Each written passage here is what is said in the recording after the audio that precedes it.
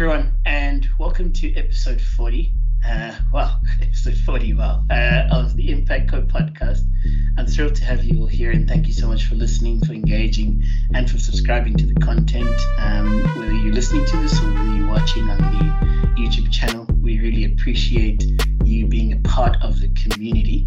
I'm thrilled today to be joined by Cindy Poluta, who is a sports broadcaster who no doubt you would have seen and heard, much like myself. It's an absolute privilege, Cindy, to have you here with us. How are you doing on this chilly Joburg Saturday morning? Well, thank you for having me with you. It's very exciting. The voice is a bit croaky. It's very, for a Saturday morning, this is early, but otherwise fabulous. No, wonderful. It's awesome to have you on the podcast, and thank you for graciously accepting the invitation to join us. I'm sure our listeners are keen to get to know you a little bit better. And on that note, tell us a little bit about yourself in terms of, where you were born as well as, where you grew up. So with regards to that, my life is pretty boring. I was born in Johannesburg and I've lived in Joburg my whole life, which I know is very strange because most people born in Joburg and leave or are born somewhere else and come to Joburg. But I've literally born, bred, lived in Joburg my whole life. No, awesome. I am one of those most people. I grew up in Joburg and then left. Went to go to the sea to study. But yeah, I am one of those most people. But I think, Joburg is my favorite city. I don't hide that. I absolutely love it. I agree. Exactly, right? It's amazing. It's amazing. There's just something so unique about Joburg, and when sometimes you'll go on a holiday to somewhere within the country or perhaps you travel abroad, you come back and there's just something about the city that is just awesome. Exactly. You and I get it. Maybe the others don't, but you and I get it. No, awesome. So you, obviously have been a part of so many sporting moments on air, in your illustrious career thus far. And I'm quite curious, what would you say is your favorite sporting moment that you've worked on in the last 5 years, particularly, if I screen it down to the last 5 years in particular, what would you say that is? I really hate those questions. It's like the same question as what's your favorite sport? Yeah. I hate those questions because there've been so many moments in the last 5 years. And then you kind of go, what would I say? And then the big normal ones spring to mind, the Rugby World Cup or, soccer, cricket, whatever comes to mind.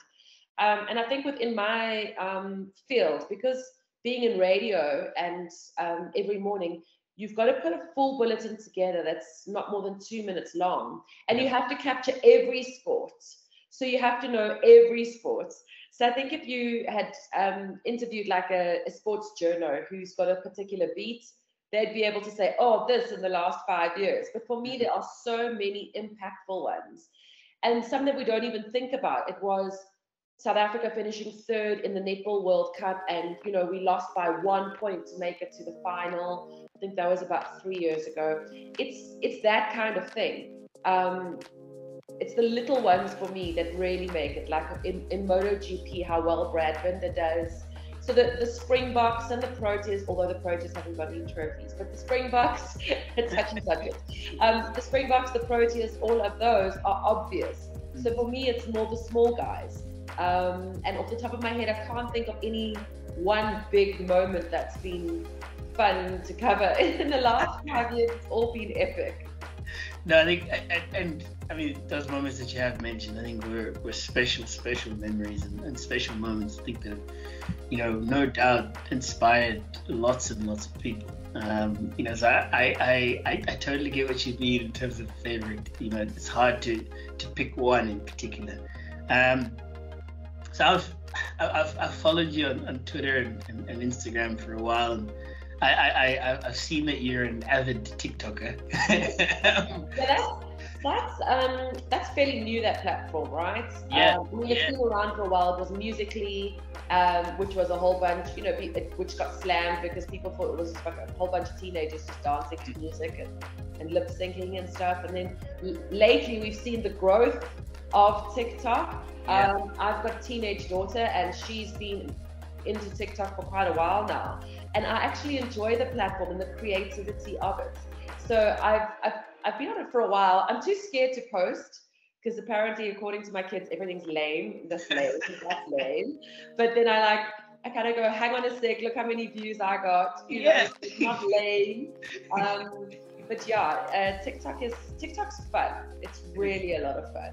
It is. I mean, so I'm curious. I know they say that the content that you're posting is lame, but would you say that you're better at them better than them at TikTok? Like in your mind, what would you say?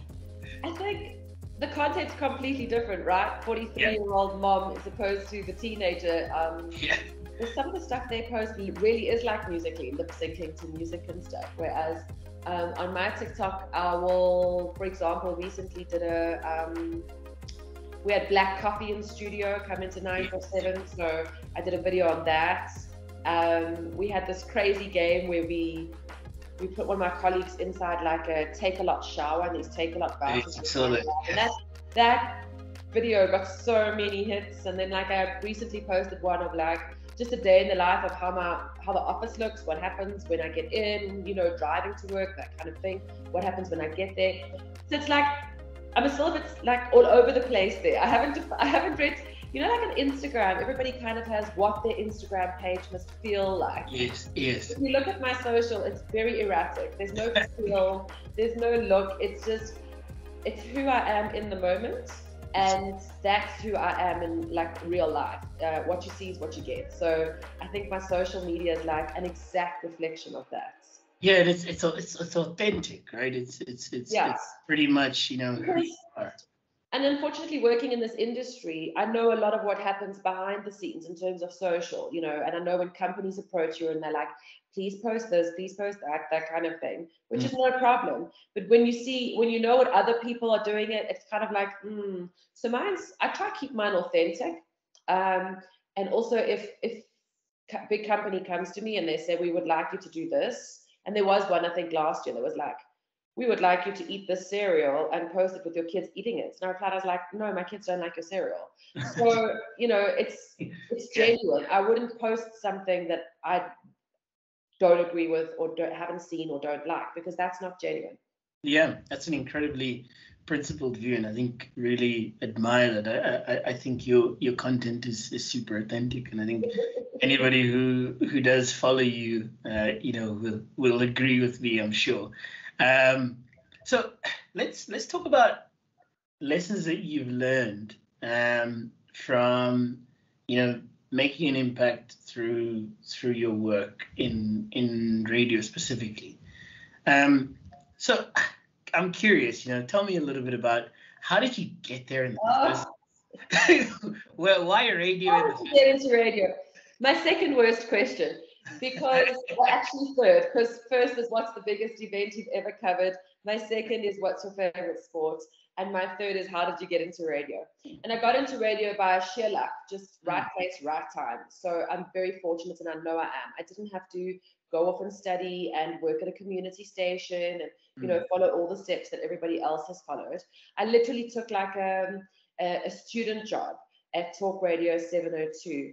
And I mean, I know this sounds crazy, but at the time, like in my head, I didn't even know that you could work on radio. I know I'm like 18, 19 and you obviously can work on radio, but I didn't know that was like an avenue that was open to people. And I guess these days with social media and with the internet and everything, people are able to get jobs or see jobs or apply for jobs that perhaps they didn't think they would be able to do. So mine was literally, it was a student job answering telephones at Talk Radio 702, and it developed from there, from reporting on the traffic, and then it became sport. And then I, you know, moved to 947, and now I obviously do 947 and 702. So I started there, it was fresh out of varsity in 1997, and the career has just grown. And I've never wanted to leave radio, ever. I absolutely love radio. I love what I'm doing. There've been times where I've gone, oh, maybe this is it. Like, maybe this is my last year. But I can't imagine what I would fill that space with or what I would do. Because it's such an amazing platform to be on, and it brings you a lot of joy, you know. So I truly am. I know I'm lucky. Like, I'm sorry I don't have an answer for the listeners as to, you know, they're probably listening going, oh, how do I get into radio? I do not have that answer for you. I don't have that answer for you. Yeah, and it really takes a lot of a certain type of character to really say that, and I think I really applaud you for that. No doubt, no matter how you got in, I think no doubt you have had a stellar career thus far, and within that, I'm sure there have been some challenging moments and challenging seasons. And I'm quite keen to dive a little bit into that, and would be quite keen to know if you could share, some of the lessons that maybe you've learned in that process of those challenging seasons. So the thing that I've definitely learned, and this is for anybody who's thinking of getting into broadcast or whatever, you will always be in the right place at the right time for what's for you. So I also did 5 years of TV at Supersport, which was awesome. That was also I went to a rugby game for work, was, you know, socializing after the game. The lady in the marketing department from Supersport was there. She met me, thought I was wonderful, knew they were having auditions. Said to them, get Cindy in. I auditioned. And that, again, Supersport and TV was never even a possibility because people on Supersport are superstars, right? And I did 5 years there as well. And between radio and TV, and just in the field and stuff, and we've come a very long way. So, I mean, I've been in broadcasting now since 97, been in sports broadcasting since about 2001. So, yeah, 20 years. We've come a long way in terms of women in broadcasting. So when I started to be a woman in sports broadcasting was a huge thing. Yeah. For me now, 20 years later, I feel the narrative's boring because there's so many women in sports broadcasting now. But it's a great testament to how far we've come. And I would say those are the challenges that we have. It's the challenges that we face basically in everyday life, and I'm sure you would have the same in your career and your job. It's the public's expectation of who you are and what you do and what they believe your deliverable is. And I think that's where the challenge comes in, is that because I'm a public figure and I know sport, well, when I go to a braai on a Saturday night, I should be able to rattle off like all these facts and figures and know everything when I don't necessarily. So people expect a lot more from you and expect you to be a lot more knowledgeable about everything than what you might be. Yeah, so interesting, very interesting, sentiments shared there. I think it is quite relevant, in terms of also how we deal with that as well. And in your career, you obviously have worked incredibly hard to get to where you are today, and I'm quite curious. One of the things that has probably come up a lot more over the last 3 to 4 years or so is around work-life balance. And I'm quite curious, firstly, the beginning of your career, how you achieved that, and now as well with your family. How do you sort of achieve that balance between the two? Work-life balance. No one's ever asked me this, because I have to reflect back, because obviously I started as a student. This is going to sound so bad because I would go from the nightclub or whatever to work, because I started off on breakfast, helping on breakfast. I wasn't on air, but I was writing the traffic on breakfast. And I would have to say to my friends, I've got to go. And the person's, mopping the floor in the club. And I'm like, I've got to go. I'm going to be late for work. And we used to laugh about it. And my friends often used to say to me, you get up so early and it's not worth it. And I'm like, guys, short-term sacrifice, long-term goal. That's always been my motto, because people today think that you're going to go in somewhere and you're going to be famous immediately, and you're not. After becoming a student, got married. My husband's very understanding because I always worked flexi hours, and I was already in the industry when I met him, so he understood the work, and I was working radio and TV at the same time, so the hours did get long. When I had kids, it became a little bit more tricky, and that's why I left Supersport, because at Supersport it's a bit erratic. So, you're working predominantly weekends. Obviously, sport happens on weekends. You can't go work for Supersport and then say, well, actually, I don't want to work Saturdays because I want to go to, Newtown and have a jaw with my friends. Like, you you have to do it. You have to have a lot of sacrifice if you want to get anywhere. And so once I had kids, that's where the work-life balance comes in, right? Because before you have kids, you can work as much as you want. Yeah. So I gave up the TV for the radio, which was more consistent. And there were times in radio when I was sports editor of EWN from 2013 to 2017, and I gave that up because of burnout and not being able to juggle everything. So you're never going to be 100%. You as a working mom, you're always going to feel like somebody's not getting 100%. When your kids are getting 100%, you're going to feel like your work's not getting 100%. When your work's getting 100%, you feel like your family's not getting 100%, and juggling all the time. And the only way to balance that is to actually look inwards and go, how do I feel? Am I happy? Is this serving me? If I walk away from this, is it going to affect me in the long run? And that's why I stepped back from the editor role, because I just didn't have the capacity to do that, but stay within radio, if that makes sense. Yeah, I think it's incredibly important in terms of what you said around looking inward, really asking yourself those difficult questions. I think sometimes when things get really busy, people tend to not do that. They tend to sort of go on autopilot and keep going. And then you don't end up achieving that balance because you don't look inward and you don't really, take the time to ask yourself those questions. And it's a very fine line, because there's a fine line between this job makes me miserable and I'm going to go find something else. Actually, if you had just worked it through or just pushed a little bit harder, you could have made it.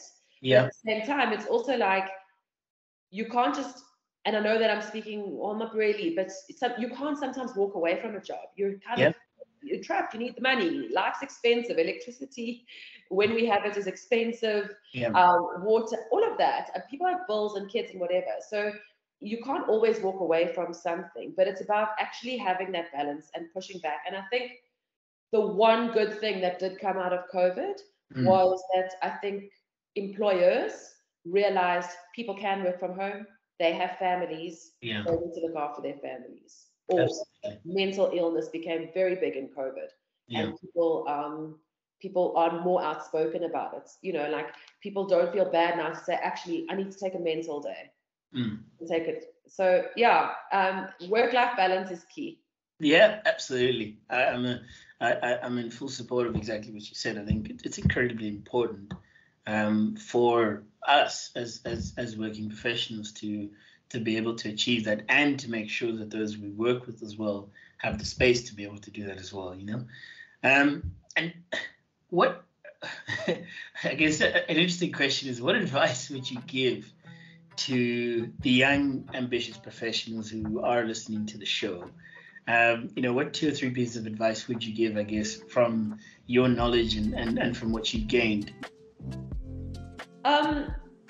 I think I've touched on quite a bit of it, but what I would say is stay true to who you are. Never change who you are, because as soon as you change who you are to fit in or serve a different narrative, it's going to create a resistance within yourself, because you're going to feel like an imposter in your own life if you don't stay true to who you are, right? So without blowing my own trumpet, a lot of people have said to me, the reason that they like me on air or listen to me on air is because I'm real. I'm not here to put on a show and a dance and do whatever. Like, I'm here for the sheer love of it. In your job, you will know if you are being treated well or not, and you have to speak up. Your employer is not going to come to you and say, you know what, you're working so hard, we should improve your life. They're not going to. They don't know. And also, something that I learned very recently, which kind of made me look at life in a different way, is that you are the only important person in your life. So when you go through life, you go, oh, well, how come I'm not getting promoted? Or how come everyone's overlooking me or whatever?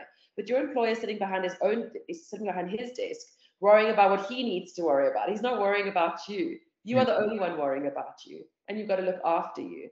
So I would say to young professionals coming through is just literally never compromise on who you are, because that you will go further in life if you just literally in your career, in life, in your happiness, friends, everything. Don't compromise who you are to try and please other people. Yeah, incredibly powerful that, and thank you for that advice. I think it is incredibly powerful and profound, and so thank you for that. As a final question, Cindy, how would you say you make an impact in your world?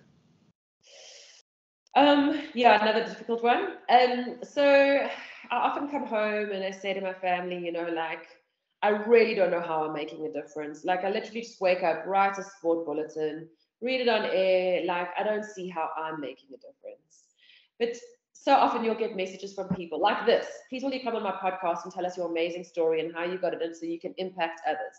And you forget that this is making an impact, right?